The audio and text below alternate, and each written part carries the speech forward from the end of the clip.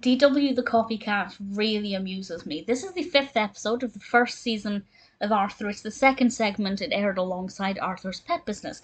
And D.W. the Copycat, it's actually, I would love to know if you watch this episode, did D.W. do it on purpose to get her own way? I'll explain what I mean more by that at the end with a slight spoiler warning. It's not really a spoiler, but was she being really clever, or was it just a coincidence? But basically, D.W. wants to watch Mary Moo Cow, Arthur wants to watch a triple bill, I believe, of Bionic Bunny.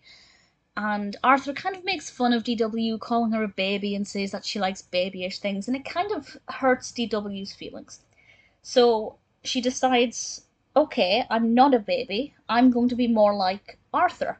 And she begins to copy him, copy what he says, copy what he does, copy the way he looks, and in terms of the animation of D.W. With her clothes, I won't say any more than that. But I found that to be very amusing indeed, really thoroughly, and especially Binky. The way Binky responded to that, it amused me a lot. I really like Binky as a character. And obviously all of this copying really bothers Arthur, and one of the reasons I really like this episode is because I feel like this is something a lot of siblings have to deal with.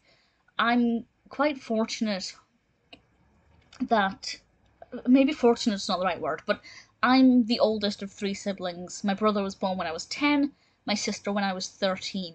So by the time they were at the age of copying, the age gap was quite severe, unlike D.W. and Arthur. It was never something I had a problem with, but I know siblings who are quite close to each other in age may have to face this kind of thing. And, mimicry is a form of flattery.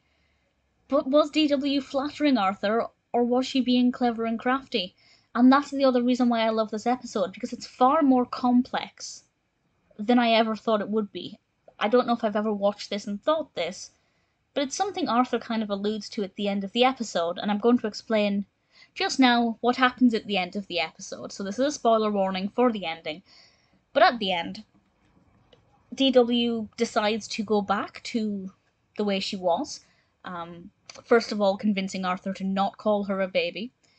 And second of all, Arthur says something like, have I been duped? Because D.W. reveals that because she spent all of that time watching Bionic Bunny with Arthur, she now gets to watch a lot of Mary Moo Cow. And there's that kind of suggestion there that she knew what she was doing. She wasn't just copying Arthur because her feelings had been hurt because he'd called her a baby. I do think that was part of it, but maybe this was her tactic all along. Annoy Arthur so much that he will never again call her a baby, or judge her for liking things that are, let's face it, age appropriate, because the alternative might happen and she might start trying to be like him again. Was she that clever? Was that her intention?